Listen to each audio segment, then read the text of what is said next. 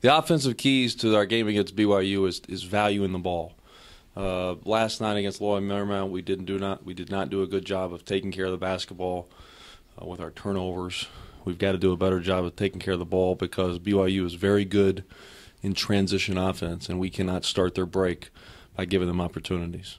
Defensively is always a key, but rebounding is huge. BYU is a very good rebounding team. They crash the glass. They got a very good player, rebounder inside with number 0, Brandon Davies. Rebounding the basketball, there's going to be a lot of long rebounds, long shots with threes is very, very important for this game. One Santa Clara player that I think is going to bounce back is Mark Traslini. Particularly did not play well last night at Loyola Marymount. I think Mark is a senior, fifth year guy, and will bounce back and have a very good game against BYU. Player we need to stop is Tyler Hawes. Guy on the perimeter. He had 42 points against Virginia Tech. He's averaging 20 points a game right now.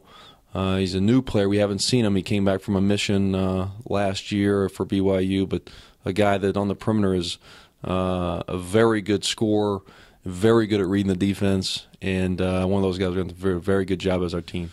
Hopefully we'll have another exciting crowd here at the Leavey Center full of Rough Riders and full of fans and alumni. 1:30 tomorrow, Saturday, for our tip against BYU. Should be an exciting game.